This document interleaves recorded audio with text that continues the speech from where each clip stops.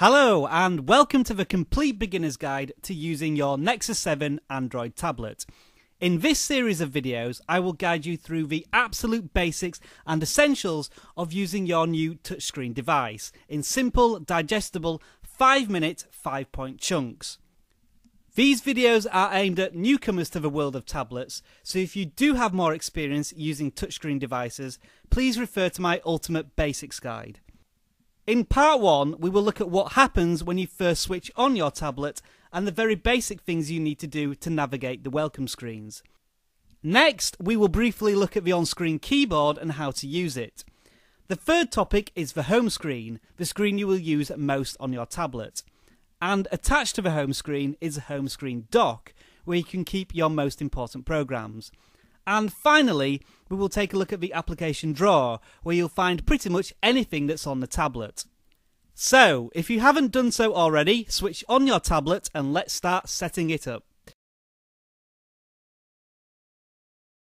This is the welcome screen, and it's your first opportunity to touch the screen, so simply press the arrow button in the bottom right of the screen. The next question the tablet will ask you is if you have a Google account. In order to download programs, check your emails and use other Google services, you will need an account. It's free and simple to do, but for the purposes of this video we will skip this section and set it up in a later video, so press no for now. The next screen will again ask you if you want to set up a Google account, and you can look at more information if you press on the information button, but again we're going to skip this step so we can move on with the setting up process. The next question asks you about whether or not you want the tablet to be able to identify your location. This is useful for satellite navigation or telling people where you are if you post on social network sites such as Facebook. You may want to keep such information private, however. The default settings are set to on, and I recommend keeping the settings like this.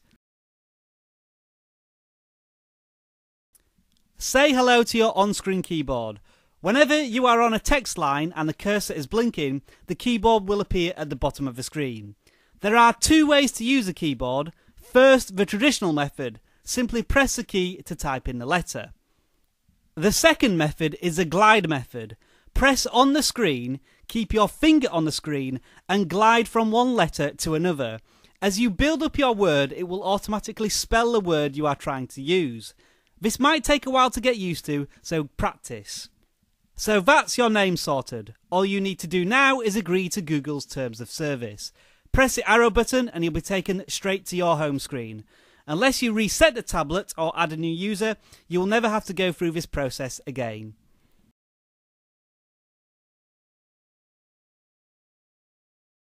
This is your home screen, and while it may look a bit sparse at the moment, that's because you haven't created a Google account just yet, so don't worry about that too much. These blank frames will turn into pictures soon.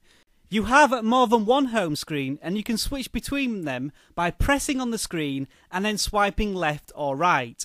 Over the course of these guides, we will slowly add more and more things to these home screens.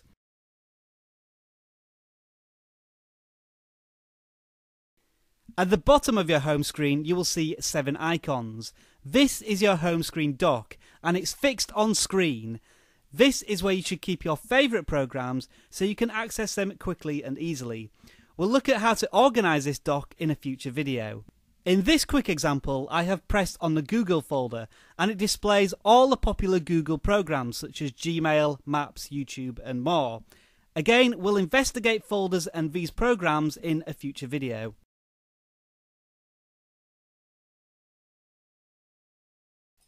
Finally, in today's video, the middle icon in your dock is your application drawer. In the tablet world, programs are commonly known as applications or apps, so we'll call them apps from now on. All the apps on your tablet can be found here, as well as home screen widgets, and we'll look at both of these areas in a lot more detail in future videos. 5 minutes, 5 points, and you're up and running with your new tablet.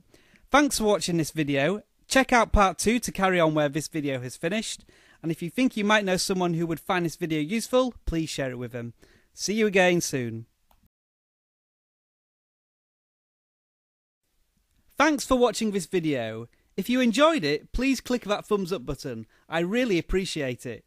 And if you're hungry for more videos, subscribe. It's free after all.